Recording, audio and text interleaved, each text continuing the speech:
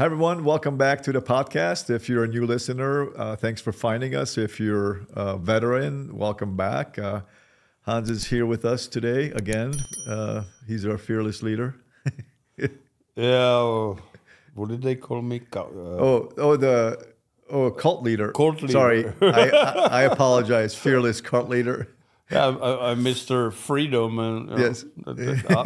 Somebody completely misjudged me, I guess. Some crazy guy on Facebook called him a cult leader. But today, well, it's a funny story, Hans. Before we recorded this episode, we cooked some meat and we had a great Pork, yeah, pork loin. Pork loin, yeah. It was great, man. It was good, and my wife was there, and all three of us, and I have two dogs, so they were with us there. And we were done with our food, and the dogs, for the most part, left us alone because I don't like them when they mooch at the table. And then, literally at the end, like the last piece of meat, Hans decides to give my dog a piece of meat, and I said, Hans, you're like the grandfather. Come over and then leave. Crazy uncle. Yeah, spoil the dog, and then he just leaves. I go, don't do that. So then, but Hans kind of told us a little lesson about what he's going to talk today about. Is I don't want to, jump the That's story all right. here, but sharing basically. But Yeah, well, what's your philosophy on food and giving food? Yeah. Well, there's two distinct things in giving dog, or three, right? That gives the dog food. The first one is just feeding the dog, right? Yeah. Okay. Yeah. You gotta do that no matter what. Yeah. But then the second one is to use treats for training, Okay. Yep. which a lot of people do. I'm against personally, right? There's a good Because reason I behind want the it. dog to work for me with me, and because I said so, and Yeah. not because they get cookie. I don't want to be pest dispenser for my dogs. I tell that to people, pest dispenser. They look at me for a second, and they get it. Like, oh yeah, okay, that's me. Yeah, the dog pushes a lever and cookie come out. Right? Yeah, they get it right away. People- Well, yeah, that's a good example. That's what examples are good usually for. You the analogy. you do some analogy and it clicks, right? Oh yeah. We can explain it for half an hour, No, but but so pest you're just dispenser. a pest dispenser. In other words, you don't matter. It's just you're just spitting out Yeah, pest Yeah. cookies, yeah. So that's two. candies. Yeah, Right. So that's the second Second one. one. Yeah. And anyway, I want the dog to work for you, with you, for pet and praise, right? Yeah. Right. But what happened today is that I gave the dog food after we were done, and they didn't do anything, right? No. They just kind of hung around, and there is a thing which is called sharing, right? It's actually like a psychology of the pack, right? So you give the dog food, but there is no it's not a reward for some kind of obedience. Yeah. It's just you just give it to them, right? Yeah. And if you, I already said many times, I like to go to wolf, right? So imagine wolf or lion with his pride, I guess it's called, right? Or wolf with his pack. Yeah. They kill a deer or antelope or whatever, and the who eats first, right? The boss, the leader Yep. of Always, the yeah. pride or the pack, Yeah. right? And that's you, right? So you eat, and dog watch you.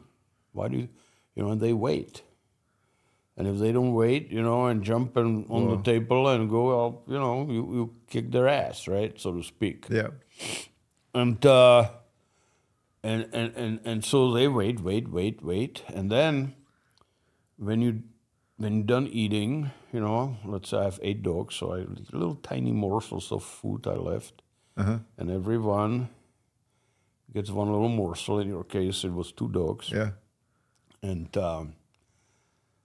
the dog come and they gently kind of pick it up, Yeah. right from, sometimes the dog is a little bit too crazy, I'll hand it to him with a fork, right? Yeah. Because I don't want to get bloody fingers, and because I get anxious. Yeah. And so I grab it, especially when there's another dog around. So be Yeah, they careful wanna- when you do that. I guess you said you got bit like that. Yeah, right? he bit me with his incisors, and I mean, he's so gentle. He just got excited about his food, and just like wham, he's. Well, you remember dogs, if they bite you, they always knew what they did. That's You what know, Hans said. He goes, he knew what he. Yeah, it's not like that they would made mistake. Yeah, It's like, you know, if I put a glass of water on a desk in front of you and you reach for it, you don't miss. Yeah. Right? You just grab the glass. Same thing with the dog. When you want to grab your finger, you don't know. yeah, You know, Yeah. and don't make any excuses. That's a different story. So, but when you give the dog that little morsel of the food, Yeah. you know, last piece, it's like when that lion or the wolf walks away from the kill. from the kill, you know, from the carcass, and then next one down the line comes, or they all come in, right? Yeah, And they now they can eat. yeah, Right, and it's actually bonding experience and the way you can establish leadership position. yeah, You know, and it's not like people say, "Well, I don't want my dog's bag," you know, and all that. When I do it, once they learn what's going on, that they have to wait. When I eat, you know, I have 8 dogs in my house, and they all kind of lay around, wait. yeah, Until I'm done, I say, "Come on, guys," and everybody gets a little piece from whatever is left. Yeah. You know, Yeah. and it's a bonding experience. yeah, And I'm as a leader, and again, I like to talk about this a lot. I bring oxytocin a lot, yeah, and oxytocin gets secreted when you give them the treat, just like mother. When she regurgitates whatever she killed for the puppies, because that's what wolves do. They go and they kill a rabbit or something, and the mother eats it, right? Yeah. And then she comes to the den, and the puppies lick her under the chin, yeah, and she regurgitates it, right? yeah, And mother and puppies, that's a bonding experience again. yeah. It's so deep. Right, and it's really strong, right? Yeah, And it induces oxytocin in the mother and in the puppies. yeah, So oxytocin is bonding hormone. And I always talk about, don't look at dog like some kind of a tool. You know, when I hear people say, "Oh, my dog is a tool," like a law enforcement is saying that. And I understand what they mean by that, but it should not be just a tool. It should be a partner. yeah, It's a force multiplier. You're a team. yeah, You know, so when they have to wait, it's genetically embedded in the canines or the the animals who live in a pack or pride or group. You know, for millions of years. yeah, You know, they gotta, and so by doing that, you are establishing leadership position yeah, and bonding with your pack. Yeah. Being it 1 dog or 2 or 5, yeah, doesn't matter. You know, yeah, and so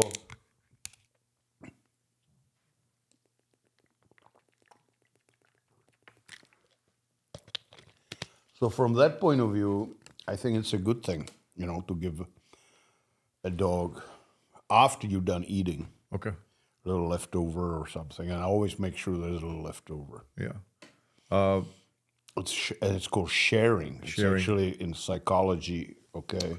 Hans talked also about this kind of relates to going into the woods, go camping with your dog. Yeah. That's part of Yeah. when You cook cook it. food on a fire evening. and eat Yep, and all yeah. that, and then give the Yeah, dog same concept there. his share. Yeah. And he also told me, because I have 2 dogs, is that if you have multiple dogs, go with 1 dog sometimes just to keep To go camping. you mean. camping, and Yeah. then you can bring the other one. But right, you said it's a little stronger. Yeah, spend bond, some time just one-on-one. one-on-one. Yeah. And yeah, so All right. yeah, no, that's a good one. Yeah.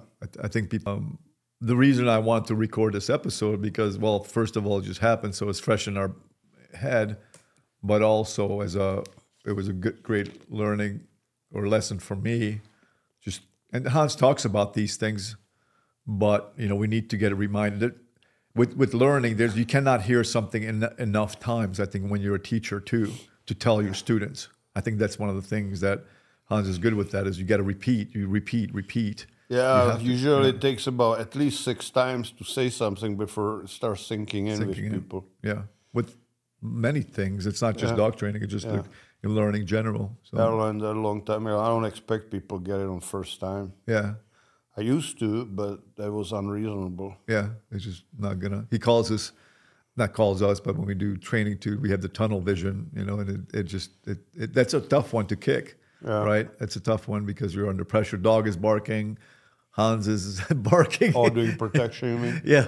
Hans is yelling, dog is barking. They put a little stress on you. Yeah. People don't yell at me, and then they quit. I said, don't quit. I'm just yelling at you. Put stress on you. Yeah, you always explain afterwards, like, hey, I didn't. Well, if I explain it at first, it won't work, right? Yeah. Yeah, it's like you gotta go out there and raise hell and all that, and people go, oh shit, I'm scared of Hans. Well, and I said, okay, it's just part of the training. Yeah. I'm just the drill sergeant putting pressure on you. Yeah, but there was a point for drill sergeants, for that. Yeah, for now, of course, in today's army, the drill sergeant gotta be all gentle and all that, and not hurt somebody's feelings so they don't cry like some Marines. The army or the Marines or whatever you say. Yeah, they cry. What about when they start shooting at you? Yeah, I mean, now you're under real stress. If you enjoyed this content so far, please subscribe to our channel. Also, Hans has a podcast channel called Dog Training for Life. Check that out so you can listen to the audio version. And stress is stress, you just got to deal with stress as such, not just particular stress, but stress as such. We talked about that.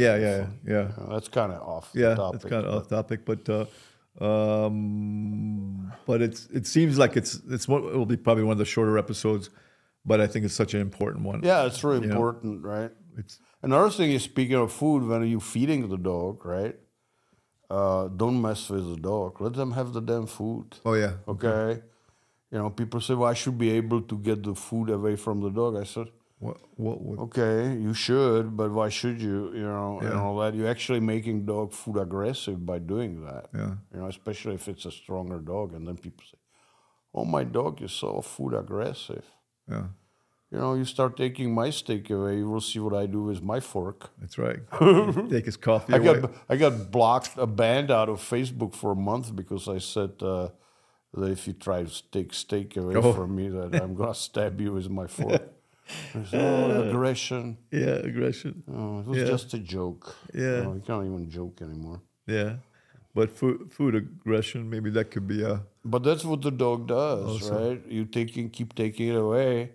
And some dogs are just like, they can put up with it for a while, but you keep doing it because you want to test it, like like some people I know. Yeah. And finally the dog loses his shit and comes after you because, let's leave my food. Yeah. And people say, see, he's food aggressive. I say, you just made him that. Yeah. Right?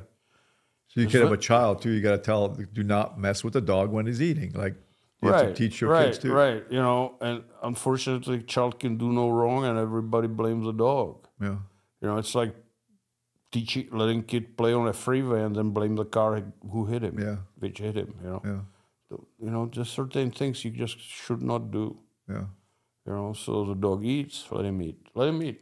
Yeah. Well, they eat so fast. How would you feel when I would take your T-bone and start gnawing on it? Yeah, and they eat so fast. It only takes a minute, not even under a minute or whatever to eat their food. They're done. That's and 1 minute. It's their private little moment. It's just of their thing. So leave them alone. Yeah. Speaking of food. Yeah. Okay. I guess we covered all 3 things. Yeah. So we have the reward for performance.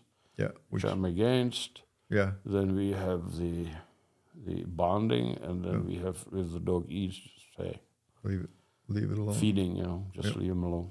Good. Okay. Good advice. Thank you, Hans. If you like this episode, please subscribe, share, all those good things. Hans actually has a video instructing if you have a puppy how to feed them, how to start raw, how to introduce them to raw. It's a really good video. Yeah. It's there's some things in there that I think you definitely, if you have a friend, let's say, make sure you go to Hans's website, which is the new website is Alpine Canine Reel. Alpine Canine Reel is the education website, and the videos are there. They're downloadable. You can leave them in your library. The cool thing with the downloadables now is that because a DVD is you can lose a DVD. Like, oh, I lost my DVD, but here you have a library and just it's in there, so you can never lose your video. So make sure you check that out. And he's got all sorts of other great videos, obedience, personal protection, and all those things. So please visit that, and we hope you enjoyed this episode. Yeah, and watch other podcasts. I think you may enjoy them. Yeah. They're free. They're free. Yeah. So enjoy all the podcasts and leave a question if you have a question or whatever you want to leave underneath it. But yeah, make it positive. Make it positive. There's enough negativity out there. So if you're negative about it, don't leave a comment. I mean, whatever, you can leave it, but I don't care. If you have questions which you don't understand, I'll answer, but don't call me names. That's right. Yeah. Thanks, everyone. Thank you, guys.